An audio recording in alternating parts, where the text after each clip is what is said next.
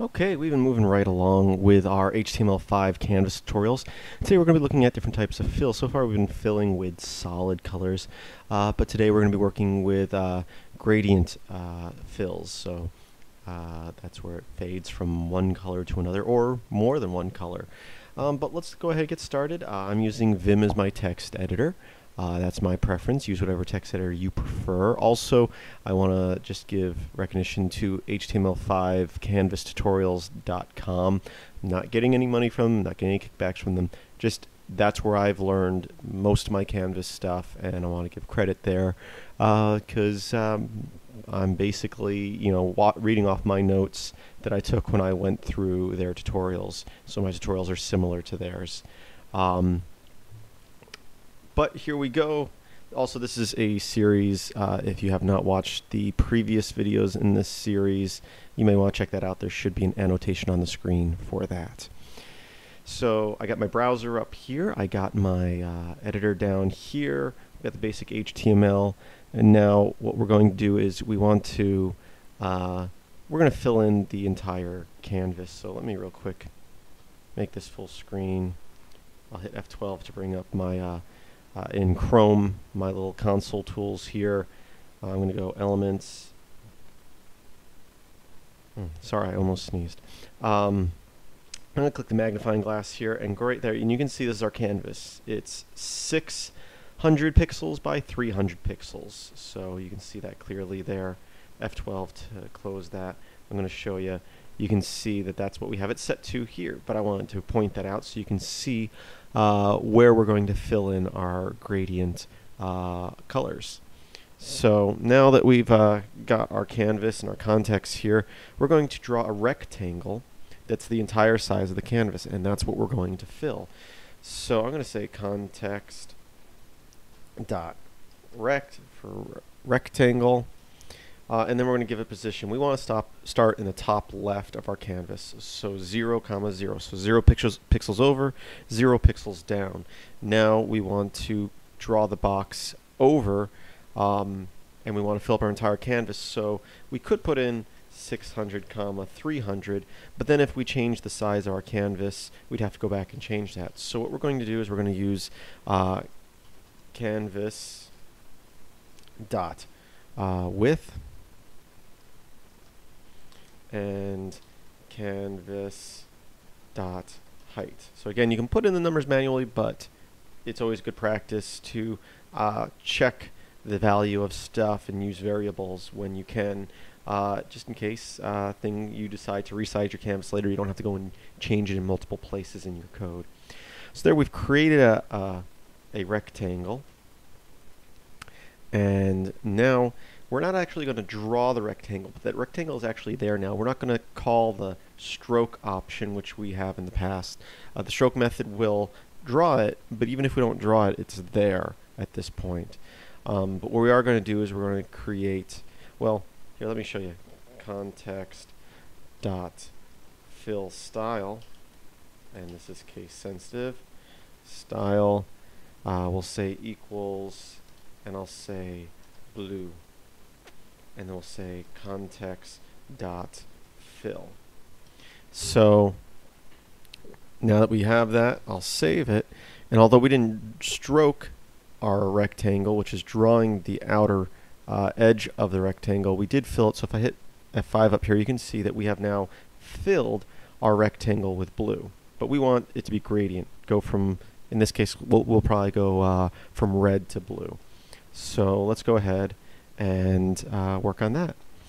So we're going to say var, and we're going to create a variable called grd for gradient, and I'm going to say context dot create linear gradient.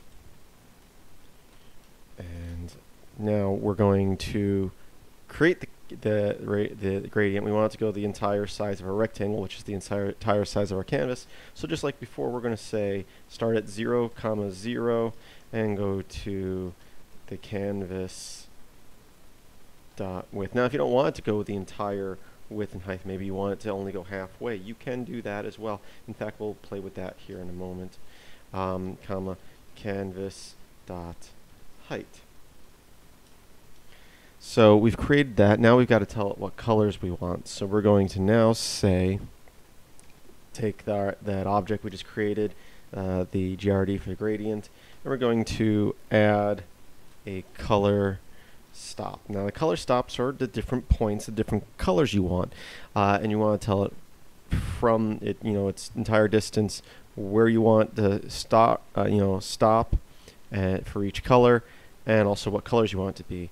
And the value for the spacing is 0 through 1. So if you want it to go the entire width, the one of your colors will have to be at 0 and the other one will be at 1. So we'll say 0 and I'll say blue. Then I'm going to say gradient, add, color, stop, and we'll go the entire distance of our object. We'll say 1, comma, and we'll say red here.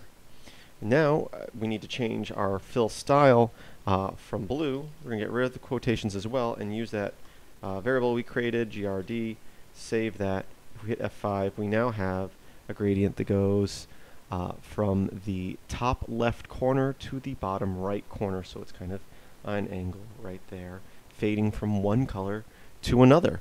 So obviously we can change these. I can also put in, I don't know, yellow if I wanted, or really any value for different colors.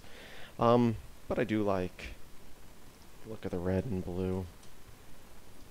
There we go. As I was saying here, we're going from the top left corner to the bottom right corner. If we want to stop halfway, we can also say the width divided by 2 and the height divided by 2. That should work. There we go.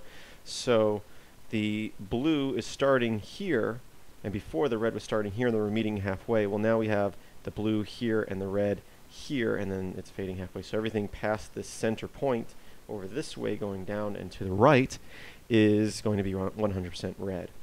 So that's how you can divide that up. Let's put it back to the full length. There we go. So now we have 100% blue top left, 100% red bottom right, and fading from one to another through the middle there.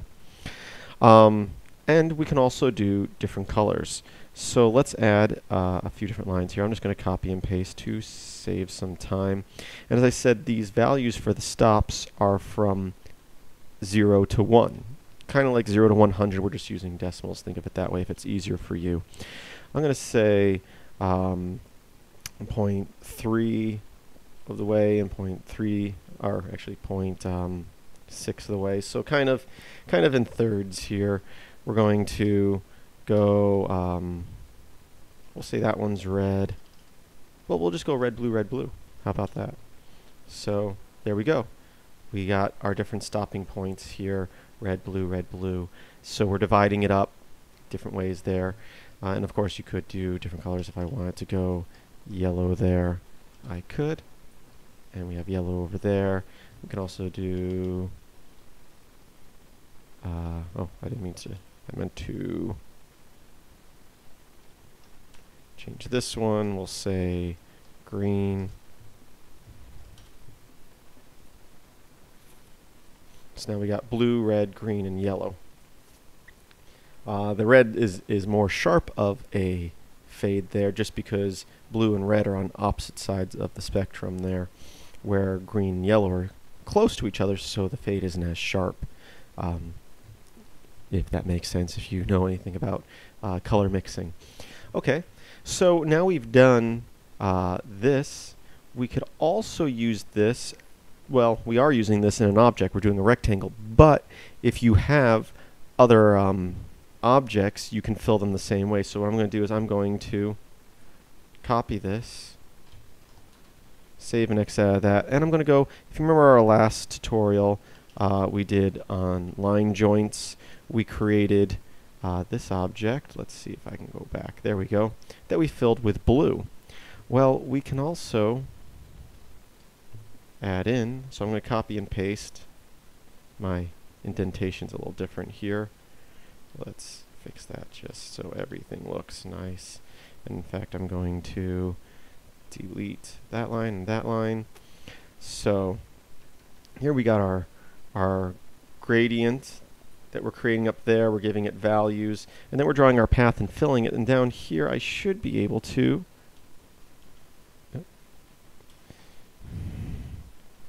do this and hit F5 up here. It looks red because we're still drawing the full length of the canvas, and this just happens to fall in the reds area. We can change either the location that our gradient starts and ends up here, so I can say 100 there, and I can say the width, I'll just do half the canvas, so now you can see more of the colors. I could also change where they stop and start and put them a little closer together, so I can say blue will start at 0.2, and green will be at 0.4.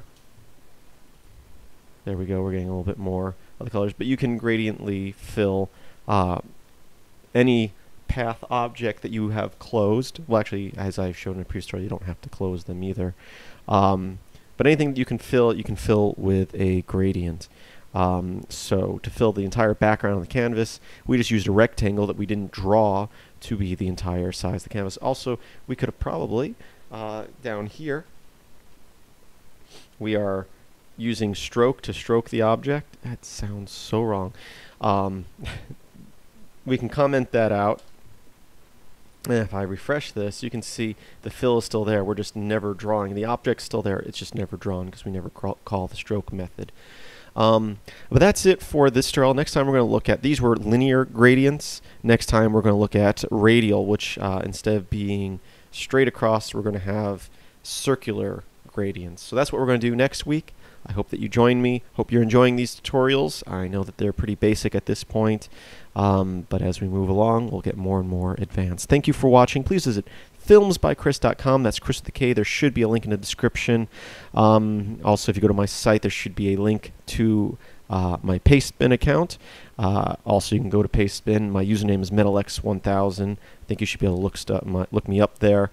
And pretty much all these scripts are going to be saved on my account there, so you can look at them there if you want. But I recommend typing stuff out. It'll help you learn better. Anyway, as always, I hope that you have a great day.